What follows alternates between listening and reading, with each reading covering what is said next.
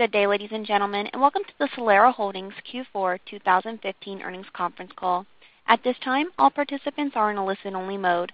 If anyone should require operator assistance, please press star and then 0 on your touch-tone telephone. As a reminder, today's conference call is being recorded. I will now turn the conference over to management. Thank you for joining us, and welcome to Solera's fourth quarter fiscal year 2015 conference call. I am Dan Kim with the Office of the CEO, and with me today are Tony Aquila, Solera's founder, chairman, and CEO, and Renato Giger, Solera's Chief Financial Officer.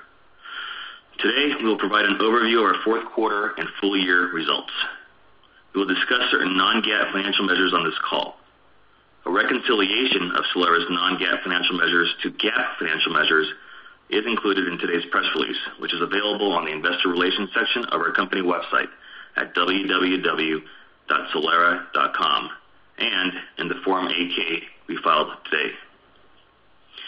We measure constant currency or the effects on our results that are attributed to changes in foreign currency exchange rates by measuring incremental differences from translating the current and prior period results at the monthly average rates for the same period from the prior year. Unless otherwise stated, all period-to-period revenue, adjusted EBITDA, cash EPS, growth, and margin comparisons are year-over-year and on a constant currency basis. When we refer to organic revenue, we mean revenue generated from businesses we have owned for 12 months or more. When we refer to organic revenue growth, we mean the period-over-period change in our organic revenue. During the fourth quarter of fiscal year 2015, we completed the acquisitions of DME Automotive and SEMA Systems. All information discussed during this call and webcast is protected by United States copyright law and may not be reproduced, distributed, transmitted, displayed, published, or broadcast without the prior written permission of Solera Holdings, Inc.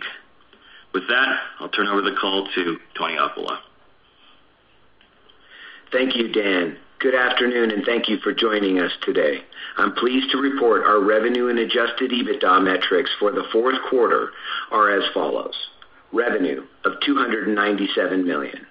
Total revenue growth of 22.5%.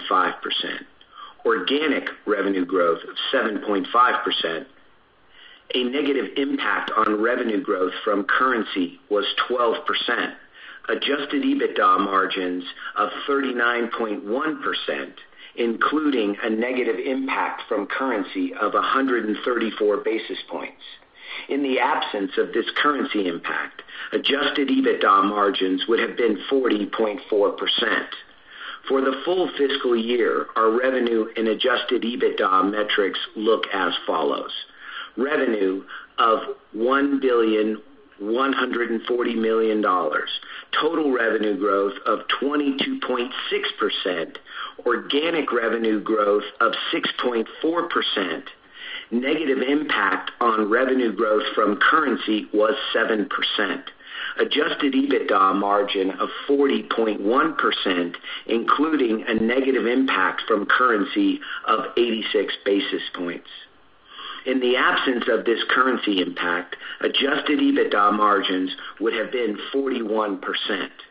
In light of our August 20th announcement about exploring strategic alternatives, the format for today's call is abbreviated. We will not update our outlook for fiscal year 2016 nor conduct a Q&A session today. Renato will now provide you with additional financial details. Renato? Thank you, Tony. Here are our revenue growth metrics from our Americas and EMEA reporting segments for the fourth quarter. Americas total revenue growth of 24.9%. Americas organic revenue growth of 7.5%. EMEA total revenue growth of 20.1%. EMEA organic revenue growth of 7.5%. Here are our revenue growth metrics from our Americas and EMEA reporting segments for the full fiscal year. Americas total revenue growth of 30.7%. Americas organic revenue growth of 6.9%. EMEA total revenue growth of 15.3%. EMEA organic revenue growth of 5.9%. Here are our earnings per share metrics for the fourth quarter. Cash EPS of 81 cents. GAAP loss per share of $2.19. Here are our earnings per share metrics for the full year. Cash EPS of $3.09, GAAP loss per share of $1.50. GAAP loss per share for the fourth quarter and full year was negatively impacted by $150 million of income tax expense. This expense was recognized in the fourth quarter, resulting from a withdrawal of the permanent reinvestment assertion with respect to $350 million of our foreign subsidiaries' undistributed earnings generated through fiscal year 2015. The income tax expense recognized in the fourth quarter does not impact our cash income tax rate for fiscal year 2015. The remaining undistributed earnings of our foreign subsidiaries continue to be considered permanently reinvested, and no income taxes have been provided on those earnings. There is no certainty as to the timing of when such foreign earnings will be distributed in whole or in part. Here are cash flow metrics for the fourth quarter. Cash flow from operations of $64.6 million, capital expenditures of $11.4 million, free cash flow of $53.3 million. And here are the cash flow metrics for the full year. Cash flow from operations of $215.9 million, capital expenditures of $53.8 million, free cash flow of $162.1 million. During the fourth quarter, we repurchased 150,000 shares at a repurchase price of $7.5 million, and we deployed $141 million for acquisitions. This concludes our fourth quarter fiscal year 2015 conference call. Thank you for joining us today.